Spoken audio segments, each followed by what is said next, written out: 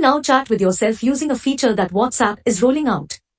One approach to retain a piece of information nearby your other WhatsApp discussions and immediately accessible is by sending messages to your own account. The Message Yourself function on WhatsApp allows users to send themselves notes, reminders, and shopping lists. The instant messaging service owned by Meta stated on Monday that all of its Android and iPhone users would soon be able to access the new messaging function. According to a report from the WhatsApp beta tracker Waitinfo in late October, it was initially tested with some beta testers. The feature has started to roll out globally, the company has confirmed to TechCrunch. When starting a new chat on WhatsApp, users will see their contact at the top of the contacts list.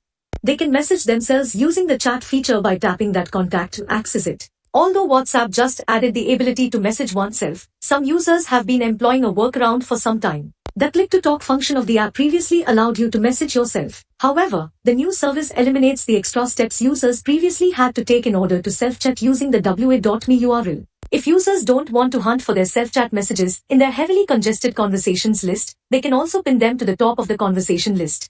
Similar functionality is provided by Note to Self, a feature in WhatsApp rival Signal that enables you to generate messages for private usage. Signal does not, however, propose your own profile at the top of the recipient list, in contrast to WhatsApp's recently announced functionality, which is accessible through the app's contact list. To use the functionality, users must search for and choose the contact entry labeled Note to Self. Similar to this, the community network Slack allows users to send notes to themselves in a special area called Jot Something Down. Similar functionality is also available in Telegram's Saved Communications feature, which enables users to bookmark any critical messages as well as record notes and reminders that can be accessed later. Once stored, messages can be accessed from the chat screen's top bar.